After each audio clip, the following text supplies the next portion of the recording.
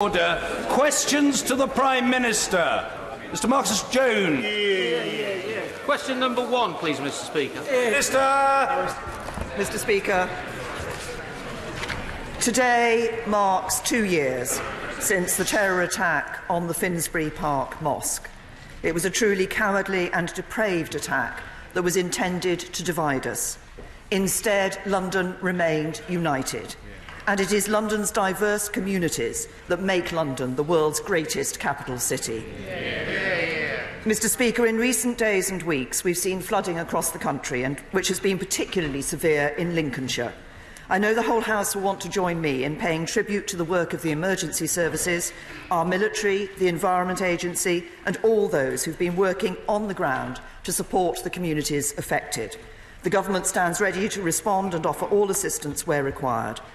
Mr. Speaker, this morning I had meetings with ministerial colleagues and others. In addition to my duties in this House, I shall have further such meetings later today. Marcus Jones. Thank you, Mr. Speaker. I would like to associate myself and the whole House with the comments the Prime Minister has made about the Finsbury Park Mosque attack and the flooding in Lincolnshire.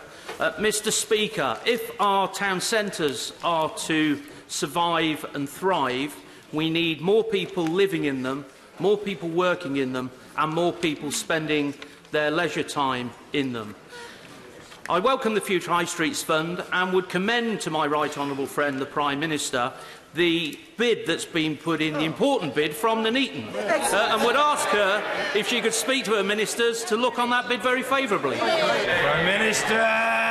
Well, can I say, my honourable friend is right to say that high streets are changing and we are committed to helping communities adapt, and he set out some of the things he wants to see if we're going to see those high streets continue to thrive. And of course, as he said, we've provided £675 million in the Future High Streets Fund. I'm pleased to hear about the Transforming Nuneaton programme. I understand this aims to increase footfall and drive economic growth, and the bid from Nuneaton for the High Streets Fund is currently under consideration, and we hope to announce the bids that have been successful in going forward to the business case development phase in the summer. Jeremy Corbyn. Thank you, Mr. Speaker. Today does mark 2 years since the terrorist attack on Muslim people in Finsbury Park outside the mosque and the murder of my constituent Makram Ali. With the far right on the rise both in our country and across the world, we can all send a message to all those who seek to sow hatred and division in our society that we will not be divided.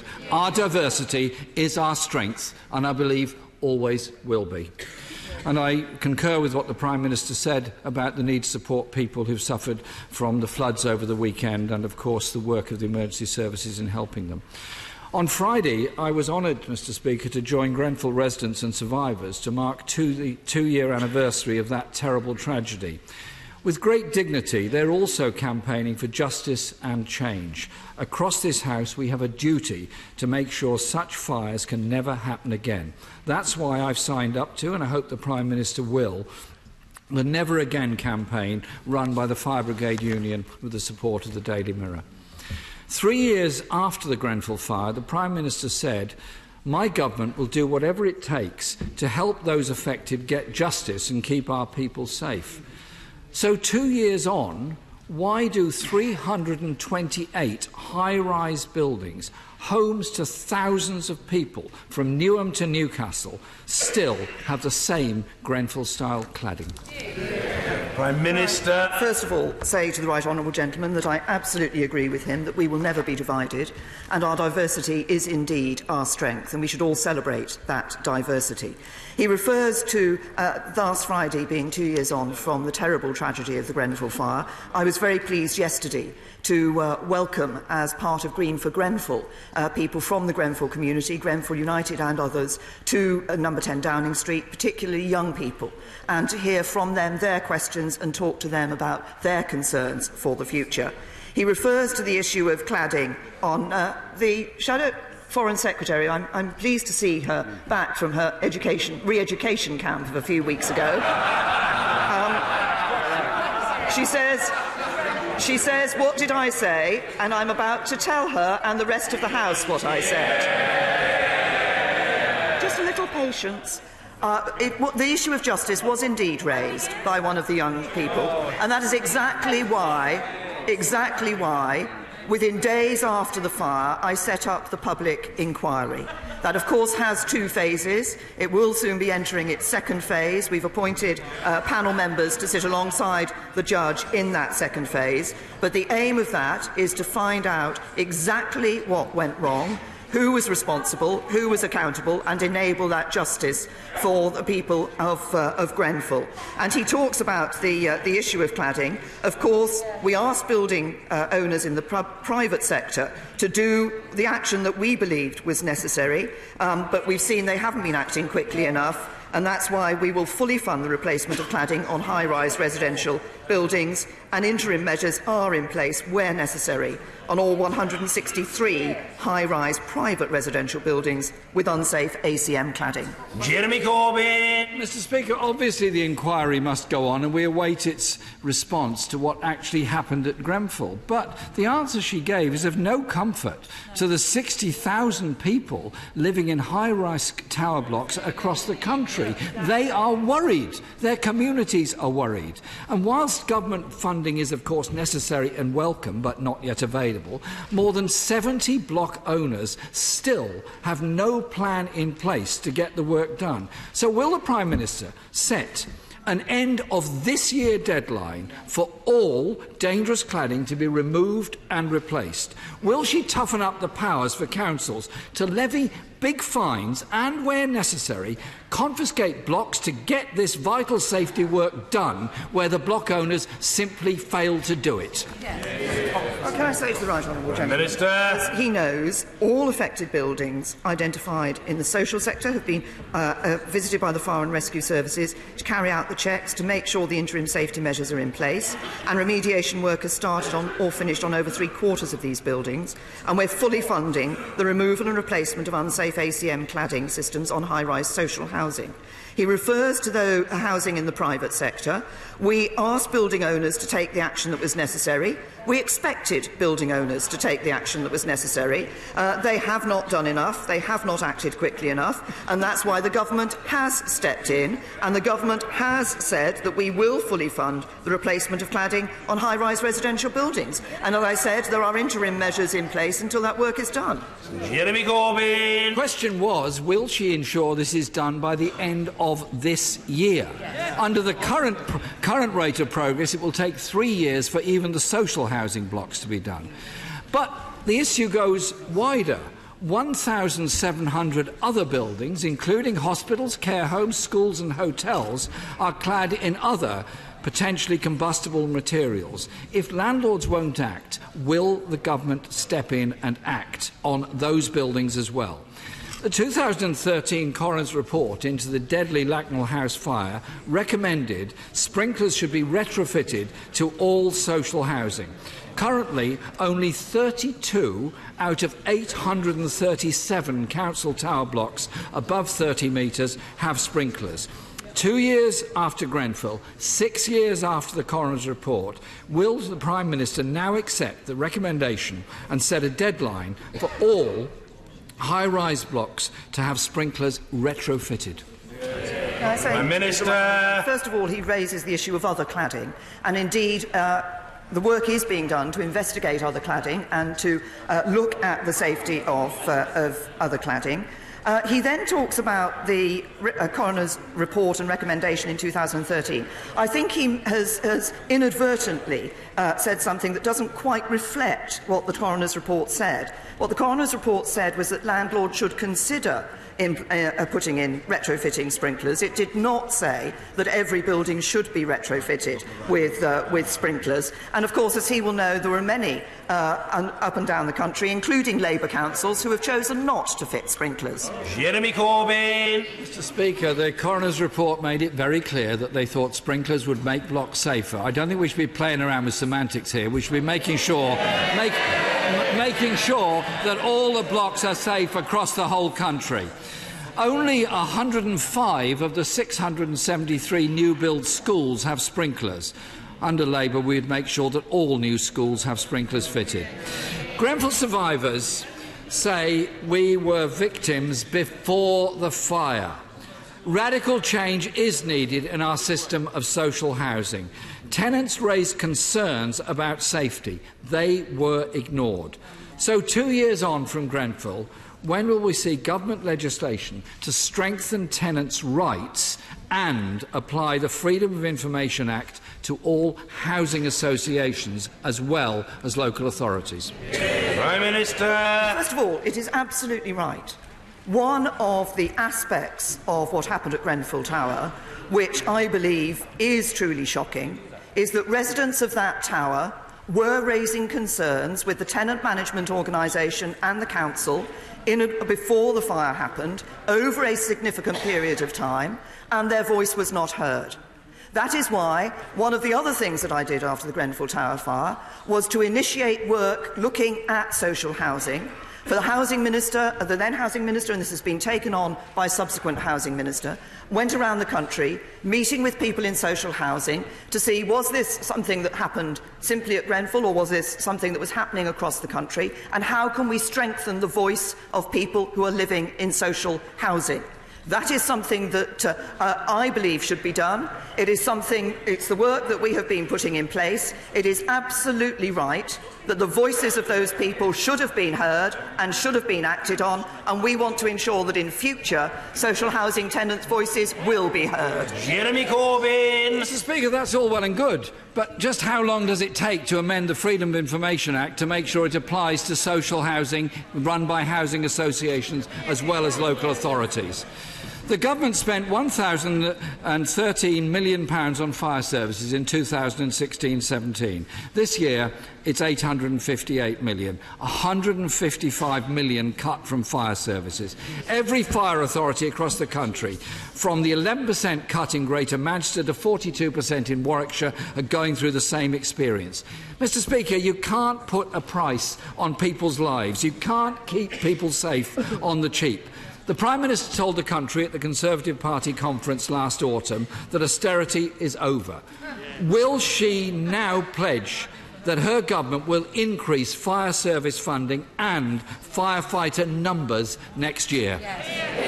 Prime Minister. To the right honourable gentleman, that indeed we are able to end austerity, we are able to put more money into public services. The reason we're able to do that is because a Conservative government takes a balanced approach to the economy. We have been putting right the wrongs that were left by a Labour government that left us the largest deficit in our peacetime history. That's the legacy of Labour. We saw fewer people in work, less money to spend on public services, and we won't let it happen again. The legacy of this Tory government is 10,000 firefighter jobs cut since 2010, 40 fire stations closed, including 10 in London under the previous mayor. Mr. Speaker, the Prime Minister claimed action on Grenfell would be part of her legacy, but in 2 long years, too little has changed. She has met the Grenfell survivors. I have met the Grenfell survivors. Their pain is real, palpable and continues. A big test for the next Prime Minister will be to make good the failings of this government over the past 2 years. A failure to rehouse all the survivors, a failure to give justice to the Grenfell community, a failure to make safe on other dangerous high-rise blocks, a failure to retrofit sprinklers, and a failure to end austerity in the fire service. So does the Prime Minister believe that at the time of the 3rd anniversary next year, the government will be able to honestly say to the country with conviction to the Grenfell survivors, never again? Prime Minister. The right honourable gentleman refers to the rehousing of the Grenfell survivors. All 201 households have been offered temporary or permanent accommodation, and 194 of those households have accepted that, and 184 have been able to move into their accommodation. The right honourable gentleman talks about what the government has been doing in response to the Grenfell Tower fire. We have set up immediately a public inquiry. We set up immediately the Dame Judith Hackett review, which looked at the issues around the building regulations and fire safety, and the government is acting on the results of that, and I expect a future government to act on the results of the public inquiry. I have met on a number of occasions now, as I said, including yesterday, people who survived the Grenfell Tower fire, people who lost their homes, people who lost members of their families, young people who lost their best friends. Their pain is indeed great. It will never go away. It is important for us to ensure that we provide the support for those survivors into the future. It isn't just about buildings and cladding. It's about support for the local community. It's about mental health services and support for those who have been affected. This government is committed to ensuring that we provide that support and to ensuring that we do everything we can to make sure that a tragedy like Grenfell Tower can never happen again. Tim Lawton. Mr. Speaker, today is Thank a Teacher Day, and I'm sure the whole House will want to express their gratitude to our hard-working, dedicated teachers. But earlier this week, a report from the DfE showed that children in coastal areas achieve lower grades than elsewhere, which means that children in constituencies like mine have the double whammy, because West Sussex has historically been one of the worst-funded school areas as well. So given the PM recognises that fair funding for schools needs to be a priority in the forthcoming comprehensive spending review, will she support setting up a coastal schools challenge fund to replicate the success of the London Schools Challenge Fund, which achieves significant improvements in outcomes from 2003 in London? Prime Minister. I say to my honourable friend, first of all, I think we should all recognise Thank a Teacher Day. I'm sure everybody across this House remembers a particular teacher who had an impact on them and indeed helped them to do what it was necessary to become a Member of Parliament and to represent a local community in this House. My honourable friend makes a point about coastal communities. He will know that school funding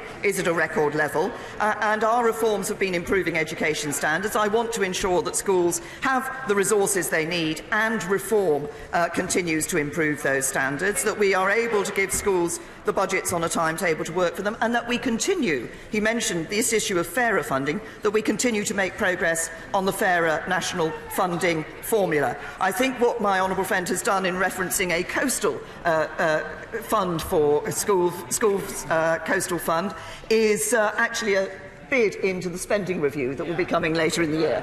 Ian Blackford. And can I associate myself with the remarks of the Prime Minister on the atrocity at the Finsbury Park Mosque? Mr. Speaker, this is also World Refugee Week, and I want to commend my honourable friend, the member for Nailan and Yar, who brought forward a family reunion bill some time ago.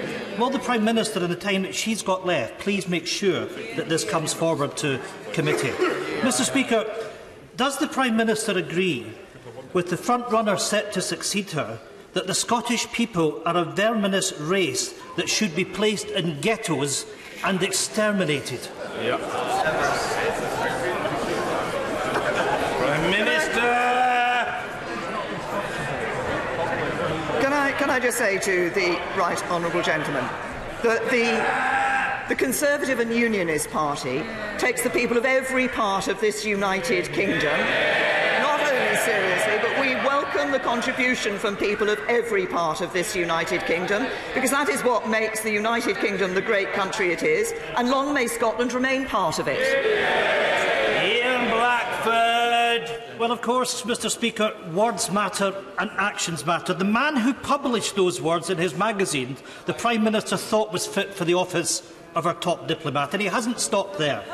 He said that Scots should be banned from being Prime Minister, Mr. Speaker, and that a pound spent in Croydon was worth more than a pound spent in Strathclyde. This is a man who is not fit for office. It has been said, Mr. Speaker, the ultimate measure of a person is not where they stand in moments of comfort, but where they stand at times of challenge and controversy. This is a time of challenge, and so I ask, does the Prime Minister realise not only is the member racist, he is stoking division in communities and has a record of dishonesty? Does the Prime Minister honestly believe... Order! If the right honourable gentleman is referring to a current member of this House, I don't know whether he is, but if he is, he should be extremely careful in the language he uses. He should have notified the member in advance. But I would urge him to weigh his words. Mr. Ian Blackford.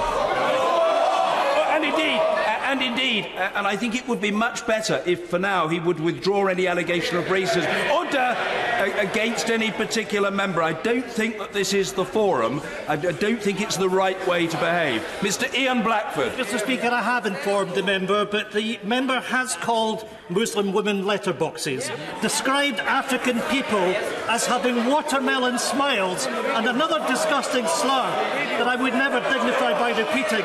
If that's not racist, Mr. Speaker, I don't know what is. Does the Prime Minister honestly believe that this man is fit for the office of Prime Minister? Prime Minister! Can I just say to the right honourable gentleman, he's now been leader of the SNP in this chamber for some time. He's been asking Prime Ministers questions for some time. He might actually understand the purpose of Prime Ministers' questions, which is to ask the Prime Minister about the actions of the government. That is what he should be asking us about. And I can say to the right honourable gentleman, that I believe any Conservative Prime Minister in the future will be better for Scotland than the Scottish Nationalist Party. Nigel Mills!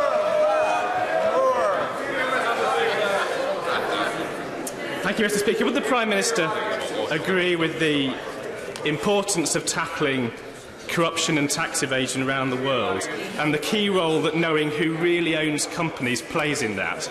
So would she welcome the announcement today by Jersey, Guernsey and the Isle of Man that they will open their registers in a couple of years' time? Or would she urge our remaining overseas territories to make progress in doing the same? Prime Minister! My honourable friend has raised an important issue. I'm very pleased to see the announcement today from Jersey, Guernsey and the Isle of Man, and indeed we continue to work with overseas territories to ensure that they do follow those standards and open those books so that people can see who is actually owning those companies.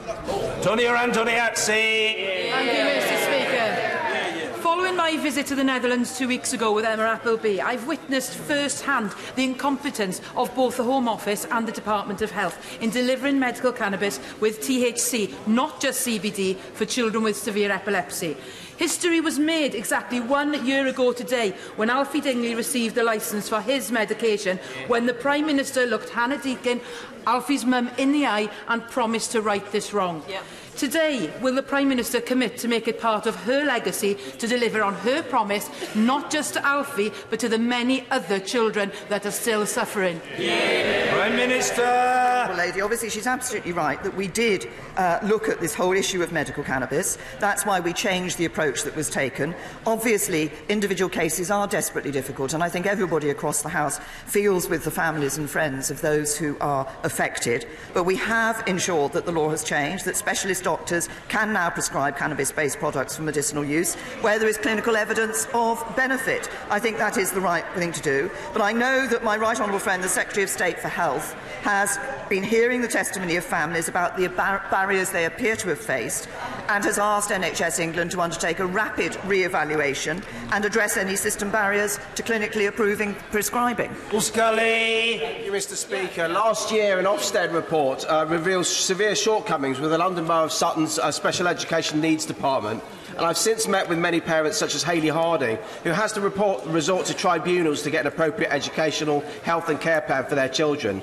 A leaked internal report showed that the money is categorically not the issue, as Sutton has the highest per head spends on SEND in the whole of the UK, but it also has one of the highest levels of refusals for EHCP assessments. Can the Prime Minister assure me that Sutton Council will receive all possible assistance from the Government to help them resolve their lack of leadership and mismanagement identified in the Council's own report, so we don't let families down? Well, my honourable friend has raised a very important issue, and it's vital that all children with special educational needs do receive the support that they need. I've been assured the Council will receive the right support. The DfE and NHS England have been working closely with the local authority to ensure the necessary changes to take place and will continue to do so. But as my honourable friend has said, actually talked about funding, this year's Sutton's high needs funding has gone up. His allocation has been increased. I understand that Ofsted and the CQC will revisit Sutton to ensure the Council is improving its support for children with special educational needs so that those children can indeed fulfil their potential. Diana Johnson. Last month, the Prime Minister wrote to the 7 Westminster political leaders and said that the victims of the contaminated blood scandal would have to wait years until the end of the inquiry for compensation to be paid. This is a political decision. Every 96 hours, a victim dies. I think the Prime Minister, in her legacy, whilst accepting that she's made the right choice in setting up the inquiry, the real legacy would be to pay compensation now, as happened in the Republic of Ireland in the 1990s, for those who've suffered for so much, for so long, at the hands of the state. Prime Minister. Say to the Honourable Lady, who has obviously campaigned long and hard on this issue and championed the needs of all those who were affected, it is important, obviously, that the victims and their families, they've suffered so much, it's important they get the answers and justice they deserve, and they've been waiting decades for that. In April, as the Honourable Lady will know, the DHSC announced a major uplift in financial support available to beneficiaries of the Infected Blood Support Scheme in England.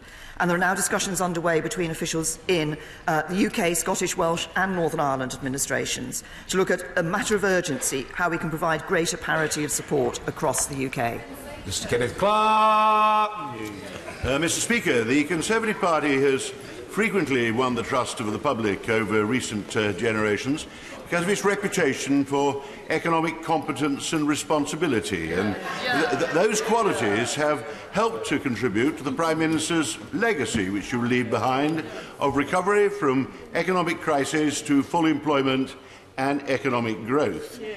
Does the Prime Minister therefore agree with me that in the present uncertainty surrounding Brexit and the change of government, it would be extremely unwise for candidates in the leadership election or for the outgoing government to start making reckless commitments to tax cuts and spending promises which should properly be addressed responsibly in a spending round once the uncertainties are behind us? Prime Minister. First of all, can I commend my right honourable and learned friend for the work that he did in a previous Conservative administration as Chancellor of the Exchequer.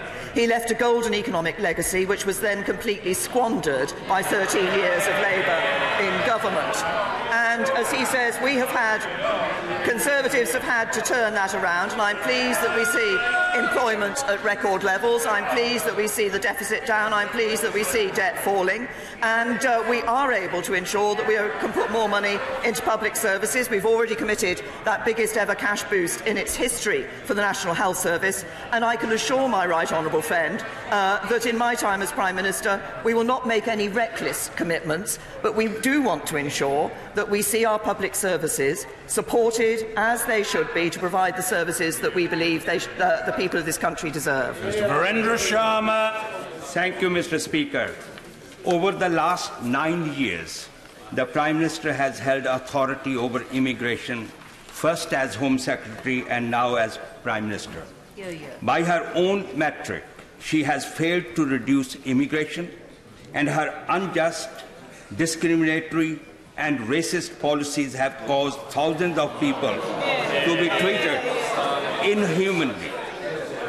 In this refugee week and the last weeks of her term in office, can she call her record on immigration anything other than a failure? Prime Minister. Can I say to the honourable gentleman that immigration has been good for this country, but what people want to know is that the government can make decisions about who should come to the country, that there is control on the numbers of people coming to the country, and that the government takes action against those who are here illegally. That has been the purpose of the policy that has been pursued since 2010, giving people confidence in our immigration system, so that we can ensure that people will continue to welcome immigrants into this country who give such an important contribution to our life. Nigel Adams.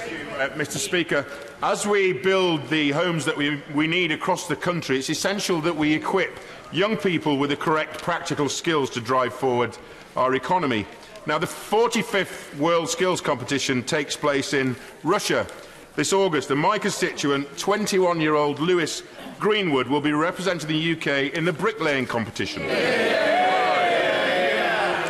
Will the Prime Minister wish Lewis and the rest of Team UK the best of British in these Skills Olympics? My honourable friend is absolutely right to reference the fact that we need those skills for our economy, for our society in the future. And I'm very happy, first of all, to congratulate Lewis on being the UK representative in the bricklaying competition, in that skills competition in Russia, and wish him all the very best. And I'm sure the whole House will wish him all the very best as he carries the UK standard with him. It's always said that Winston Churchill was a 60 bricks an hour man, a very good bricklayer himself, I must advise the House. Deirdre Brock. Speaker, at the end of her career, will the Prime Minister take time to reflect that her creation of the hostile environment led to the Windrush scandal, to a catalogue of errors in immigration decisions, to people feeling unsafe in their own homes, to an atmosphere of distrust and suspicion, and to xenophobia which has damaged our relations with our European neighbours? Will she apologise for that? Prime Minister. Can I first of all say to the Honourable Lady, because we do mark Windrush Day on June the 22nd, that is a day that has been set up to recognise the contribution that the Windrush generation made to our life, our society and our economy here in the UK. What lay behind the issue in relation to the problems that some members of the Windrush generation have faced was the fact that when they came into the UK, they were not given documentary evidence of their immigration status, and as their countries gained independence, they were not given that documentary evidence of their status. That is, well, it's no good the Honourable Lady shouting rubbish. That is what lay behind. And there were cases of people in the Windrush generation. Order, this is very unseemly behaviour. Members are entitled to ask orderly questions, but having asked the questions, they should then have the courtesy to listen to the Prime Minister's answer. The Prime Minister. Thank you, Mr. Speaker. That is what lay at the heart of the issue in relation to the Windrush generation, and it is the case that there were people in the Windrush generation who faced these difficulties as a result of not having that documentary evidence under both Labour governments in the past and more recently under this government. The Home Office is working to put that right, and people who are concerned about this should contact the Home Office Task Force, and they will get the help and support that they need. Andrew Griffiths. Mr. Speaker, last week we learned that a 13-year-old boy who brought his rapist to court received £20 in compensation.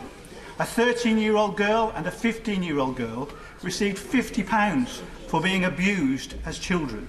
Will the Prime Minister agree that this is a terrible way to treat the victims of child sexual abuse, that they deserve to be treated fairly and compassionately, and that it sends out all the wrong signals to anybody who is thinking of bringing their perpetrator to justice? Will she agree with me that it takes huge courage to bring a case like that? And will she urgently look at a review of the criminal compensation orders so that victims of child sexual abuse get the justice they deserve? Minister!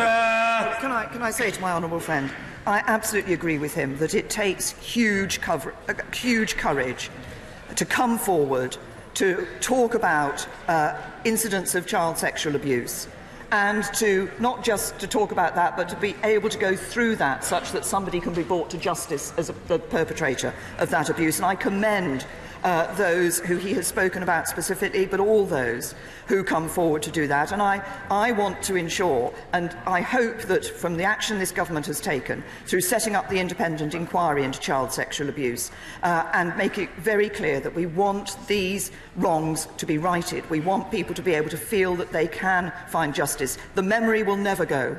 The memory will live with them. But we can at least give them justice. And I urge everybody to come forward if they have been subject to child sexual abuse, such that justice can be brought. Alex Cunningham. Thank you, Mr. Speaker. I'm dealing with the most traumatic of constituency cases affecting a vulnerable young woman refugee now at risk of prostitution and trafficking here in the UK. She faces being thrown out in the streets by this government, who have refused her the support she desperately needs, even though she has a further challenge submitted to the Asylum Support Tribunal.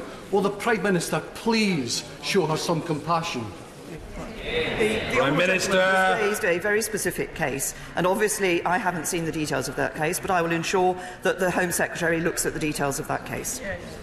Gordon Henderson. Thank you, Mr. Speaker. Police officers and firefighters are able to retire at 60.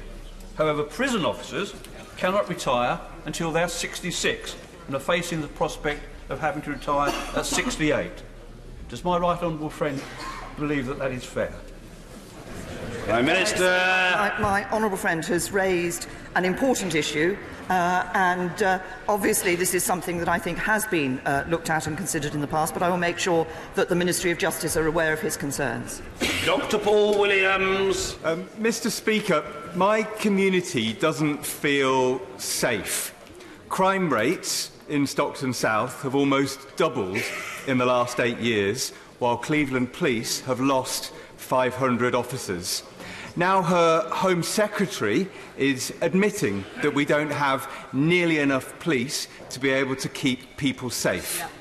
So, does she now think that she might have been wrong to have made such deep cuts to policing? And would she consider, as her final act as Prime Minister, giving Cleveland Police our 500 bobbies back? Prime Minister.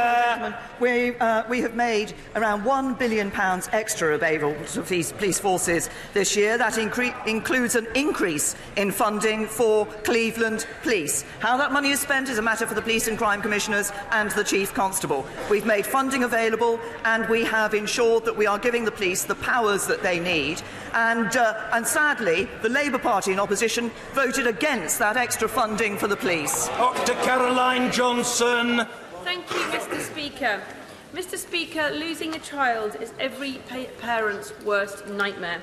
But up and down the country, every day, parents are caring for children with life-limiting illnesses. For these families, the Children's Hospice and Palliative Care Services are a necessary lifeline. But some of our hospice services are struggling for cash, and indeed Acorns, our largest service, has had to announce the closure of a hospice. Prime Minister, you came to power saying you would help those who are just about managing, but many of these families are barely coping at all. Please, as your legacy, can you give the £40 million needed to provide really good palliative care children's services to all children who need it in this country? Prime Minister. Can I say to the Honourable Lady that I recognise the important role that hospices play generally, but also children's hospices particularly, and I've been pleased to be involved with the establishment of the Alexander Devine Hospice in my own constituency, which was set up after a family tragically lost their son Alexander. It is important that we do ensure that people get the support they need as they are seeing a child approaching the end of their life. We have made children's palliative and end-of-life care a priority in the NHS long-term plan, and over the next 5 years the NHS will be match funding CCGs who commit to increase their investment in local children's palliative and end-of-life care services by up to £7 million, and that's increasing the support up to a total of £25 million a year by 2023-24. These children and their families do deserve the very best care, and I would commend all who are working in the hospice movement because they provide wonderful end-of-life care for children and adults. Mike Hill. Thank you, Mr. Speaker. Hartlepool is a trial area for universal credit, and now we have 7 food banks. Is this a legacy the Prime Minister can be proud of? Can I say to the honourable gentleman, nobody wants to see somebody feeling the need to go to a food bank. But what universal credit does do is ensure that people are helped to get into work, and that work pays as they earn more. They are able to keep more of those earnings. And work is the best route out of poverty, and universal credit is working to ensure that people get into work and can provide for themselves and their families. James Gray. Mr. Speaker, the whole House will, I know, join the Prime Minister in thanking the emergency services and the armed services when they step up to the mark in times of national or local emergency, like the mosque outrage or indeed the Novichok incident in Salisbury near my own constituency.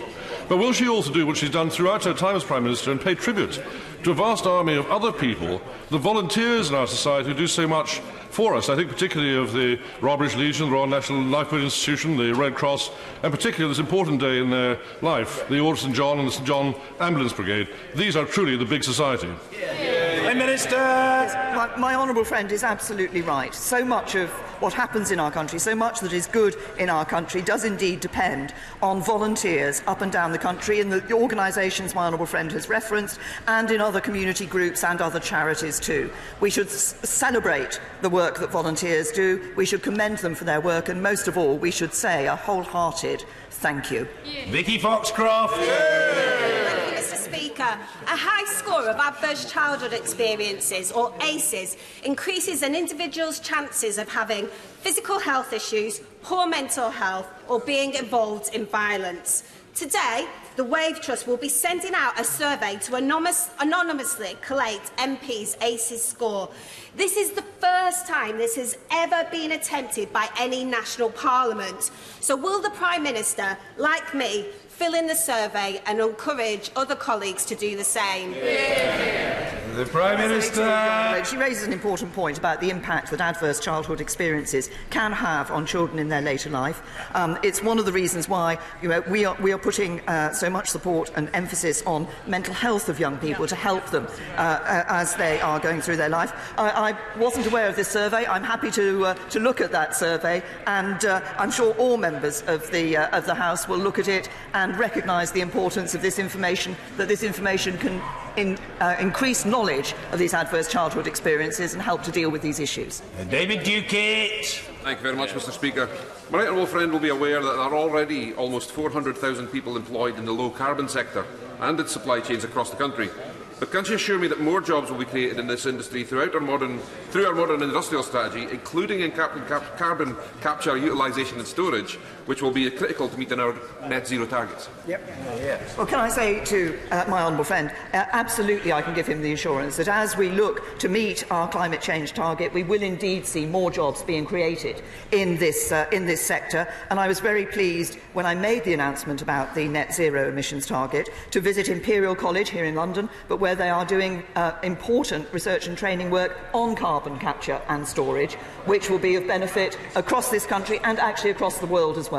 Mary Cray. Thank you, Mr. Speaker. The Prime Minister is a dedicated follower of fashion.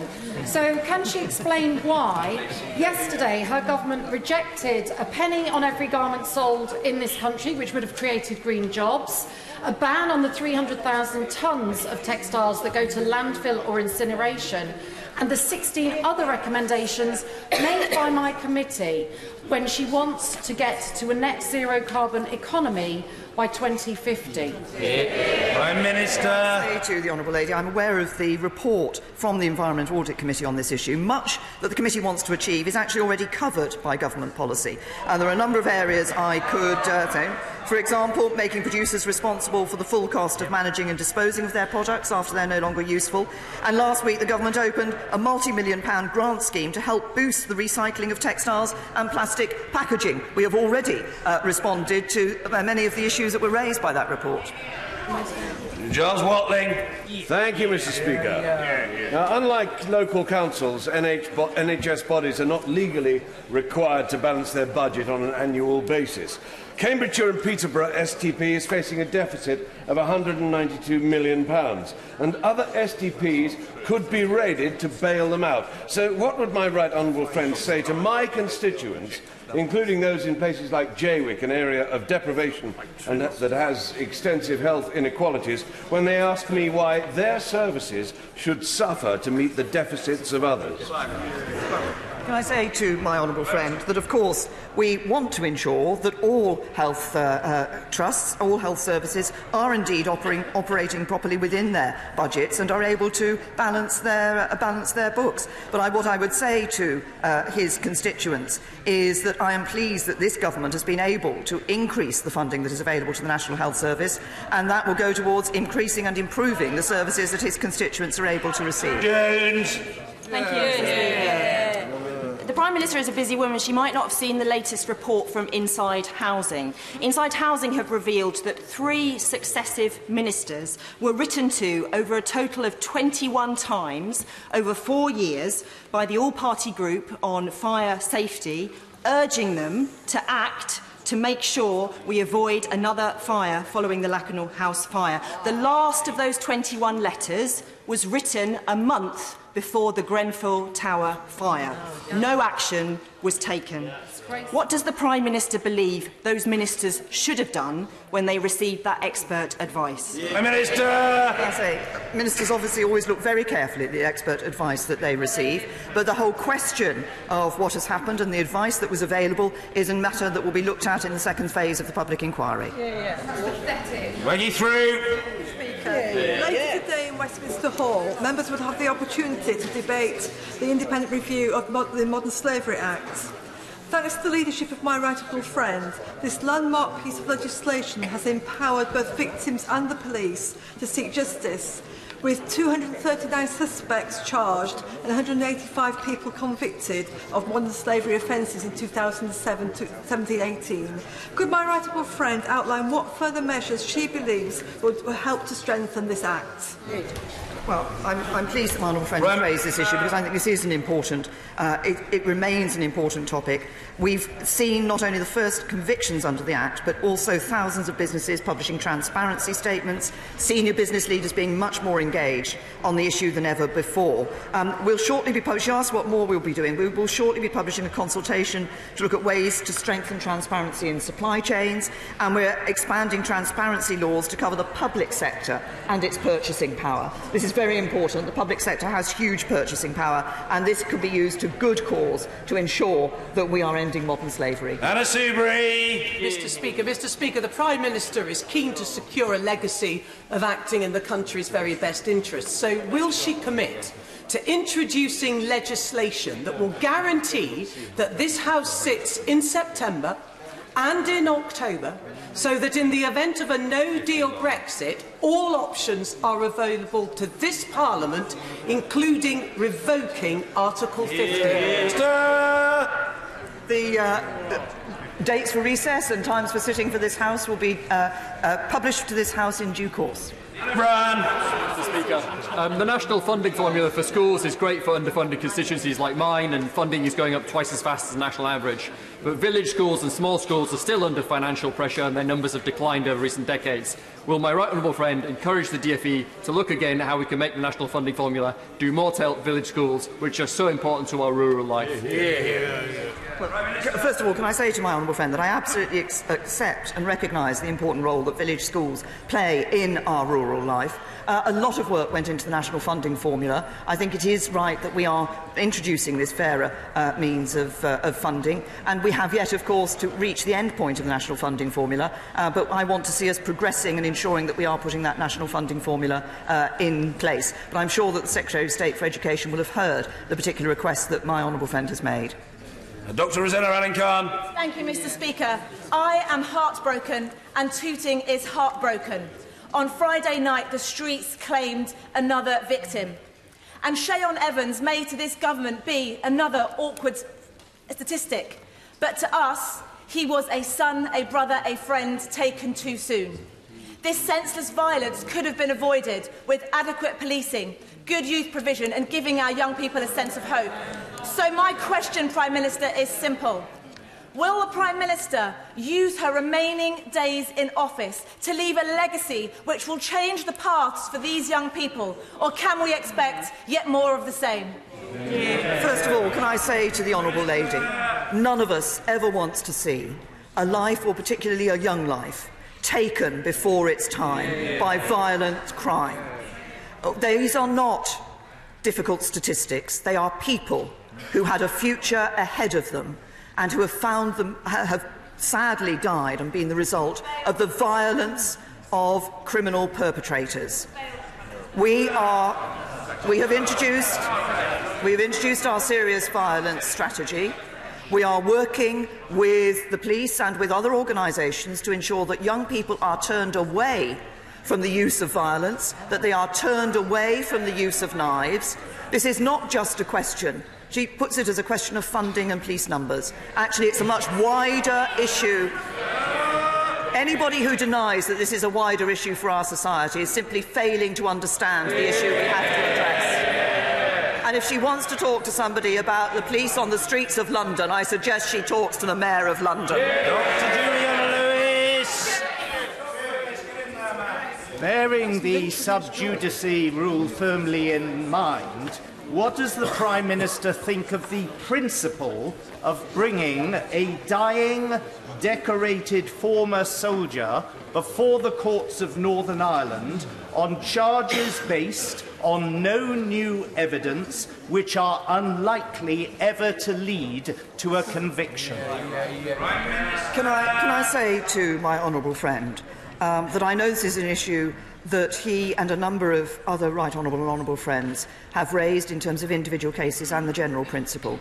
None of us want to see elderly veterans being brought before the courts in the way that he has described. But what we do need to ensure is that we have processes and systems in Northern Ireland that ensure that proper investigation is taking place. Unfortunately, and I can understand that my colleagues feel that the state has let people like the veteran that he quoted, my honourable friend quoted, down. But the fact is that previous investigations have not been found to be lawful, and that is why we are having to look at the process of investigation. I've said many times, standing at this dispatch box, I want to ensure that we see the terrorists who cause the vast majority of deaths in Northern Ireland being properly brought to justice. That is what we are working on, and we will continue to work on a system that is fair. Neil Gray. Mr. Speaker, when the Prime Minister took office as Prime Minister, she suggested that it would be her mission to tackle burning injustices. And yet, this morning, the report from the IFS, commissioned by the Joseph Rowntree Foundation, shows that under the cabinets that she has served in over the last 9 years, in-work poverty has risen dramatically. Won't that be the legacy of her premiership? Well, he's raised the IFS report. In fact, what the IFS report showed was that people in work are better off. People are better off when they move into work. It showed that under this government, more people at work than ever before. That material deprivation rates have fallen by a fifth since 2010. And it showed that the reason for the relative poverty figures is that pensioners are better off. The honourable gentleman might think cutting pensioners' incomes is the answer. Actually, I don't. Order. Yes, we'll come to points of order.